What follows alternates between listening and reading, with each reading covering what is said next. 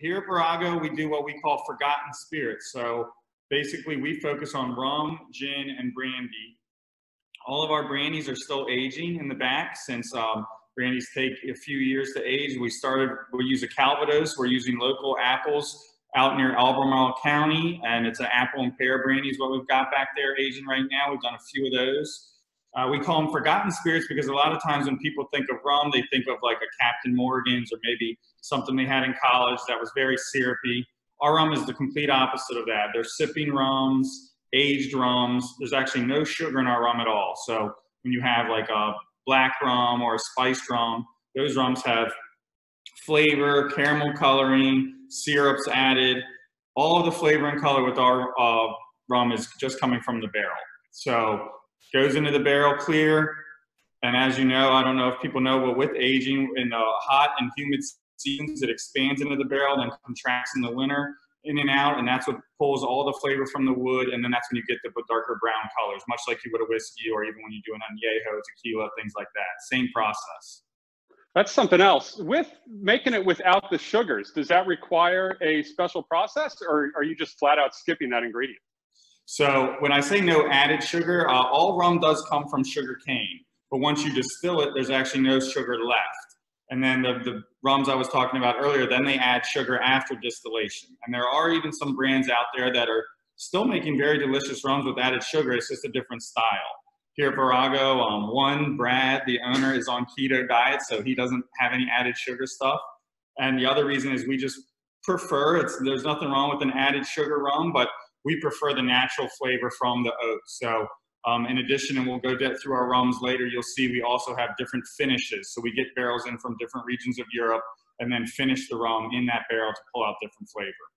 So it's tasty and I guess good for you, or at least better for you, right? A little less of a hangover, you know? I like that. Okay. We can still power through it anyways. Well, that's fantastic. Well, you're there at the distillery. I can see the bottles behind you. You've got some in front of you too, right? Can we get a little sneak peek at some of these? We'll start with our flagship. This is the 4-port rum. So this rum, a lot of rum. So basically all the rum we've distilled, other than our unaged 151, is still in barrels. So we're so new. There's a lot of different strategies when you start.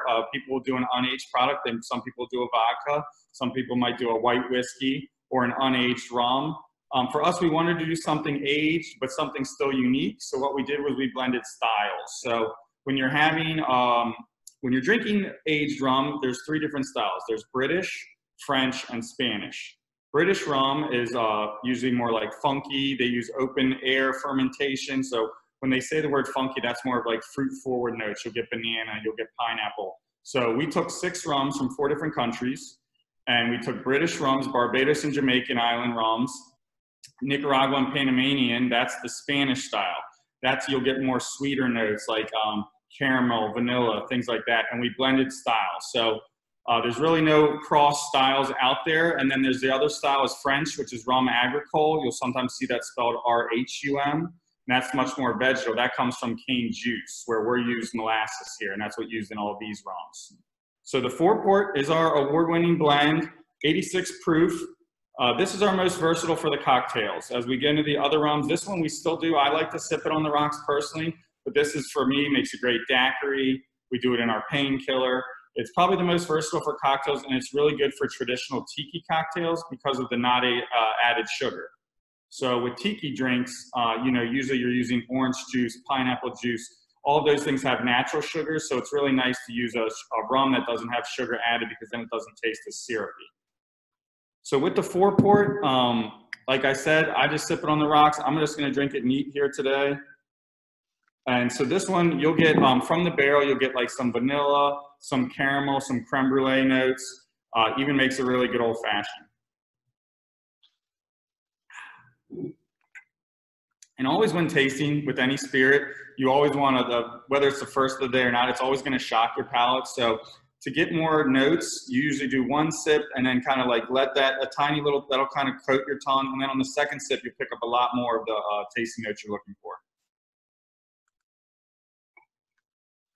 So in addition to distilling, we're actually distilling black rum today. We just finished another run of that. So we've been distilling the entire time since we've been open. But like I said, we love aged products. So we use our 4-port blend that we created, and then we get different barrels in. So one of the other ones for sipping, we took the 4-port, the same exact juice, and we got ruby wine barrels from Portugal, and we did our port cask rum. So this is the 4-port that you just had, finished 9 months in a port cask.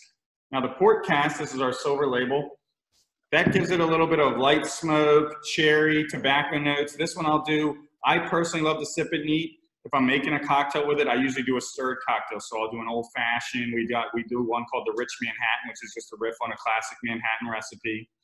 And the nice thing about these type of rums is we have people come in all the time and they say, oh, I'm a whiskey drinker, I don't drink rum.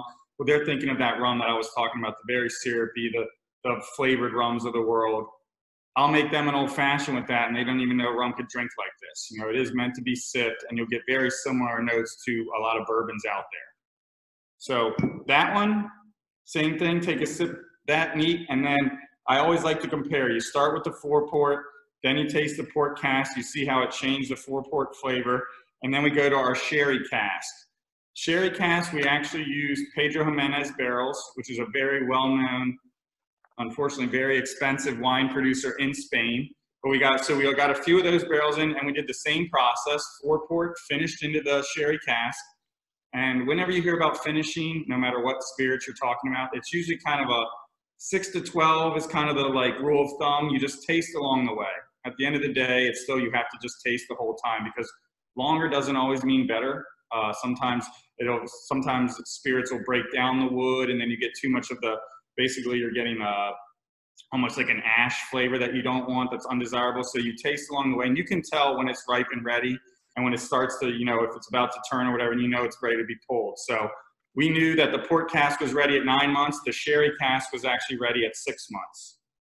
So our sherry cask, I'm gonna grab a bottle of that just to show you. This is our purple label. This is our latest in the 4-port series. The next one will be a cognac cask. This sherry cask gets a lot more, the sherry barrel brought out a lot more nut flavors, walnut.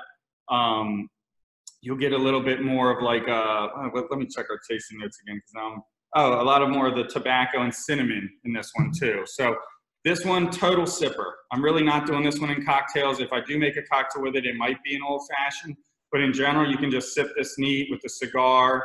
Makes a great pairing with cigars. We've had there's a cigar lounge in town that this is their favorite rum in the area. They use it all the time. So yeah, that's just our way. As our own spirit ages, we just constantly are getting in different unique barrels and finishing our 4-port blend.